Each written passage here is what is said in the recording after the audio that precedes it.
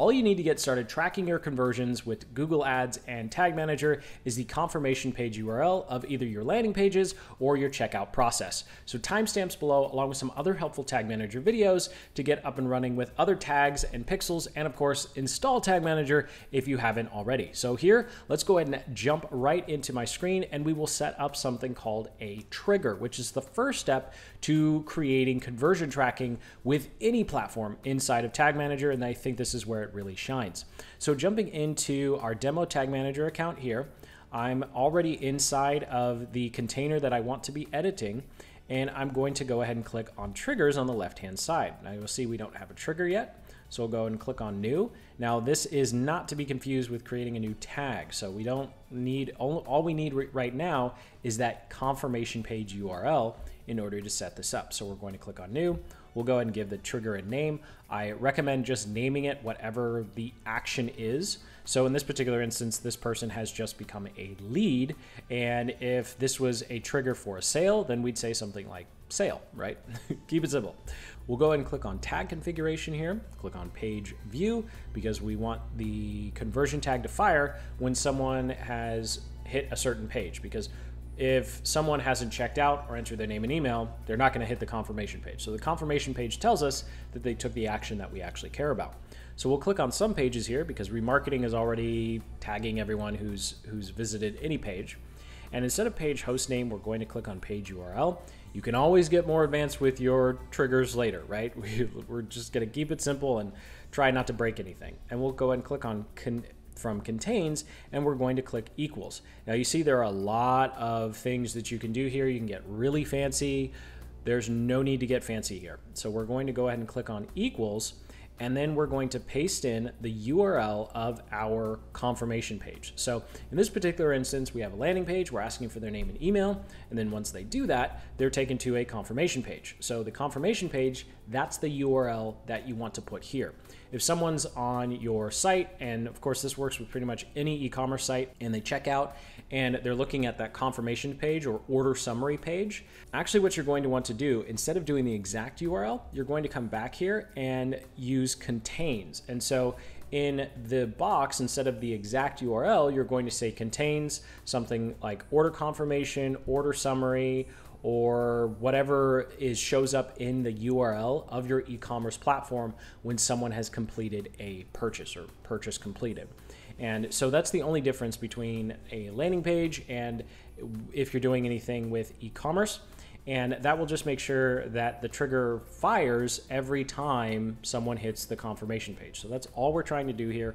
Hopefully that was enough rambling to help figure out what to put in this box and whether you should use equals or contains.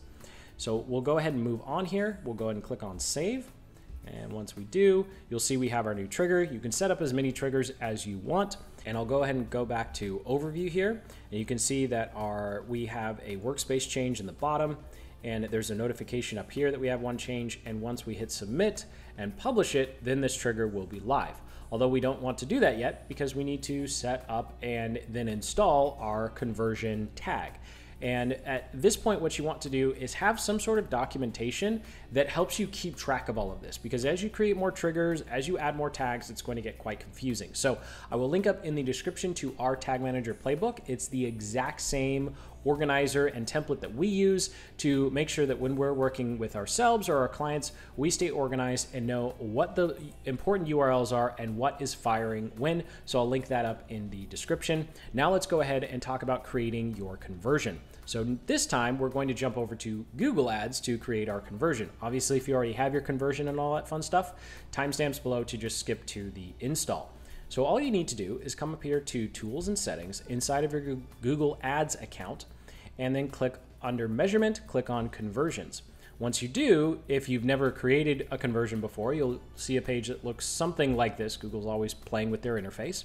And we can click on Conversions. Now, if you already have some, then there'll be a giant blue plus button around here that you can click on to get to the exact same next page, which is this one. So we're going to be setting up conversions for a website. So I'll go ahead and click on Website here. And then we have a lot of options, especially the last ones you probably don't want to mess with. But we'll go through this one by one. So first is the easy part, the category. What is this? Did someone purchase, add to cart, And in our particular instance, it's going to be submit a lead form. They're just entering their name and email on a landing page.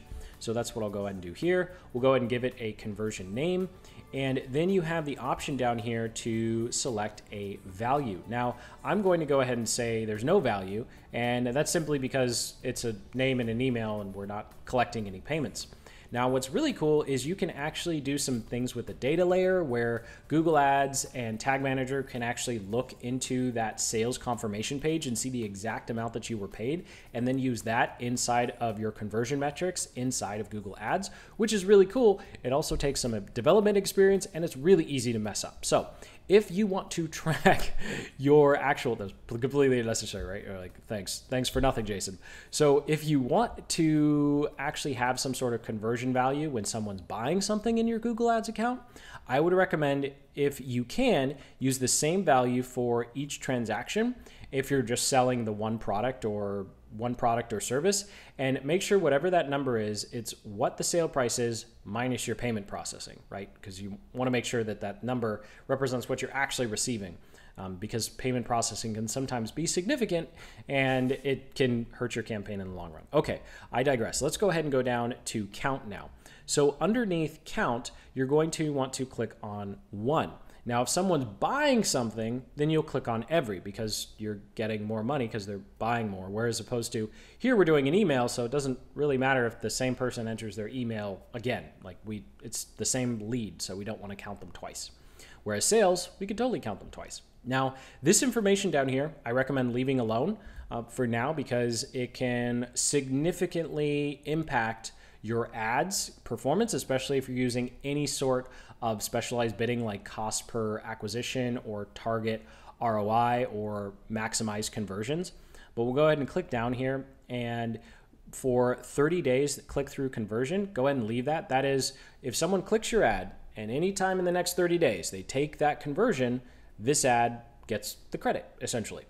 And well, and I say essentially because there's an asterisk, of course. And then view through conversion, if someone just looked at the ad but didn't click it, but then took the action some other way within a day, do you give this ad credit? And just leave it at a day, because you don't want to give an ad credit that they didn't click on if they entered their name and email. It's a little confusing, so that's why I say just leave it at 1 day. And then finally we have include in conversions, which you do want to do. Go ahead and leave that box checked.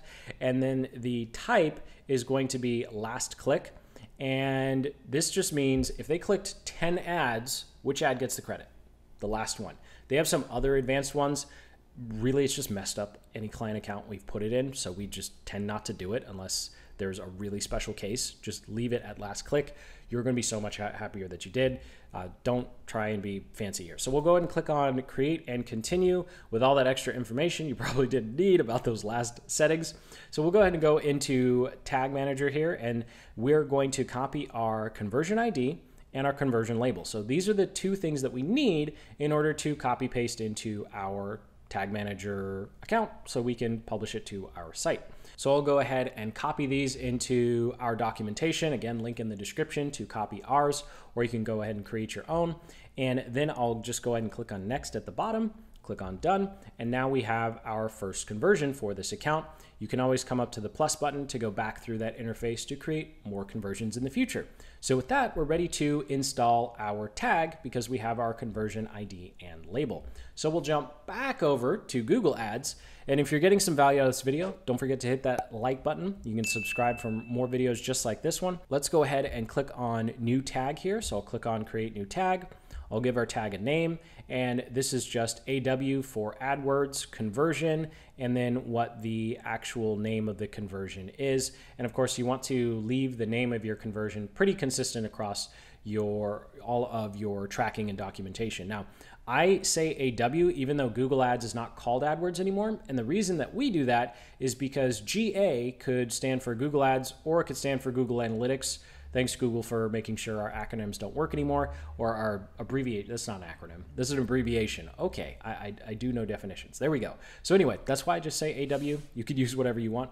It just got really confusing because people would have GA and we didn't know if it was Analytics or Google Ads. Again, Anyway, just do whatever you want. I'm rambling. So we'll go and click on tag configuration now, and we will click on Google Ads conversion tracking. If you want to learn how to set up remarketing, I'll link that up in the cards in the description. So we'll go ahead and click on conversion tracking here, and then we will paste in our conversion ID and our conversion label. So I'll jump over to our documentation, and you'll see the conversion name in our documentation is the same to help us stay organized. We'll copy the label and copy the conversion ID, paste them in here, and then we'll scroll down to triggering. Now, unlike what you've done with remarketing, maybe you set up a Facebook pixel or your Google Ads remarketing already, you don't want to click all pages. We want to click on the trigger that we just created. So we're telling Tag Manager only fire the conversion when someone sees this page, and people only see the page after they've taken the action that you want, which is buy or join your email list. So we'll go ahead and click on our trigger here, and that is all we need to do to set up this new tag. So we'll come up here and click on save, and then you'll see we have two workspace changes now. We have the trigger that we set up a couple minutes ago, because it always takes an embarrassing long time to make these videos. And then a few seconds ago, we just created our new tag. So that's the conversion tag that we got from Google Ads. So we'll come up here and click on submit, and we'll just enter a quick description of what we did. I like to copy and paste all the information over again. That way, when someone comes back literally years later, we have tag managers that are over 8 or 9 years old now, they can easily go through and see what the changes were. So we'll go ahead and click on publish. And now the tag is live on our site, ready to fire every time someone hits that confirmation page, and you are good to go.